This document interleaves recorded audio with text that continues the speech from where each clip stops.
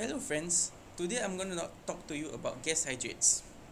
So the learning outcomes would be to firstly define gas hydrates, describe its working principles, identify its importance, identify the advantages and disadvantages of using these gas hydrates, and to list out several applications as well. So basically, what are gas hydrates? Gas hydrates are naturally occurring crystalline ice-like substances composed of gas molecules held in a cage-like structure. The formation and stability in the subsurface of these structures are constrained by a relatively narrow range of high pressure and low temperature, and depends on the influx of free gas and the amount of gas dissolved in the pore fluid. Hydrates are the concentrated form of natural gas. It is estimated that a significant part of the Earth's fossil fuel is stored as gas hydrates. So, how does these gas hydrates form?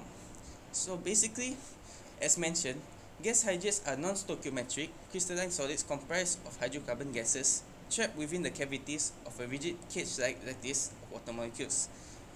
These compounds contain clusters of gas-trapping polyhedra formed by pentagonally and hexagonally arranged hydrogen-bonded water molecules.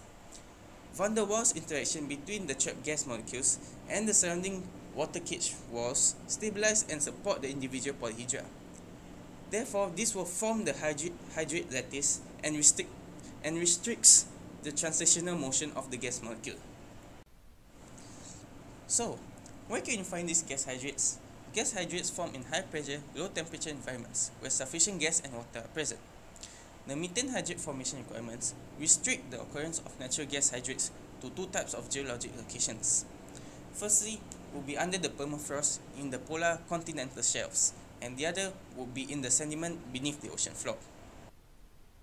So, these are the regions in permafrost and oceanic sediment where the pressure and temperature conditions and the concentration of methane gas are within the hydrate formation and stability zone.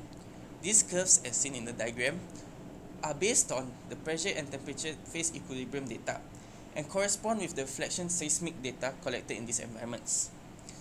The origin of methane concentrated in naturally occurring hydrates is either through microbial, which is generated by anaerobic decomposition of organic matter, and thermogenic, which is generated by thermal decomposition of organic matter. So, some fun facts about these gas hydrates are that when the hydrates are heated or depressurized, they become unstable and dissociate into water and natural gas. And based on the bulk density of Si methane hydrates, and assuming full occupancy of the cavities, 1 meter cube of methane hydrate contains about 170 meter cube of methane gas at standard temperature and pressure. That's quite a lot. So now I'm moving on to the advantages.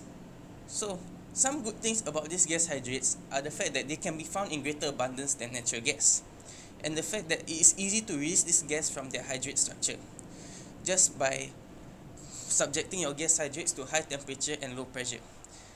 And by doing so, it does not actually produce much of the harmful products such as water.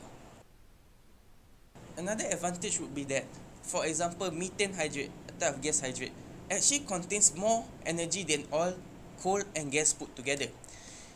This would actually reduce the need for depleting energy if we were to tap into these resources. So now moving on to the disadvantages of using gas hydrates.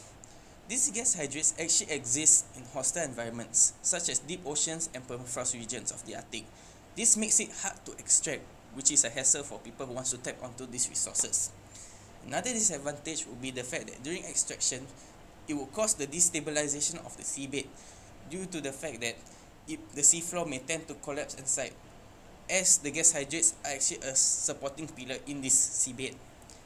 Another disadvantage would be the fact that these gas hydrates are actually dispersed over large areas, making it hard to find a cost-effective method to recover these gas hydrates. Another disadvantage would be the fact that these gas hydrates actually contain methane gas, which is a very dangerous gas into the environment, as it's able to trap more heat as well as dissipate them faster than carbon dioxide. Furthermore, little knowledge of the formation and the concentration of these gas hydrates has been found. Another point to take note would be the fact that these gas hydrates are non-renewable energy sources, as they form naturally and would take time to form back if they are being tapped onto. Alright, so now moving on to the applications portion. These gas hydrates actually can be used for natural gas productions, as the methane gas extracted can be used for industrial purposes, and the fact that storing these natural gases into these gas hydrates can actually be utilized for transportation purposes, which makes this gas hydrate actually a potentially vast energy source. However, a problem about when it comes to this kind of applications is the fact that it's hard to extract this methane gas from its hydrate structure. Another case where gas hydrates can be utilized is through gas separation, mainly speaking, carbon dioxide sequestration. The theory behind this is the fact that a gas mixture containing one component that is able to form your gas hydrate, let's say methane gas, can be used for separation by actually forming your gas hydrate using the said component, your methane gas. The current progress for this is the fact that there's a $15 million project supported by fossil energy to demonstrate this process. Another application for gas hydrates would be for water treatment. During oil production, hazardous water may be produced. Let's say because of the fact that during your oil production, hazardous gas may be emitted out, and the water actually absorbs these gases. So therefore, by treating this water with gas hydrates, it can be used for agricultural purposes, as well as it can be used for a potable source. So, to conclude everything and to sum up what has been presented so far, gas hydrates are a very crucial potential future energy source, as it contains a large volume of methane. However, there are many disadvantages that outweigh the advantages, such as it is able to influence the global climate change, it is able to affect the sediment strength, and is only stable under specific pressure and temperature conditions. There can also be unwanted hydrates that can clog up in your petroleum pipeline and equipments, preventing optimum production of your hydrocarbons. So that is all. Thank you, and I hope that you have a greater understanding about these gas hydrates. Bye bye.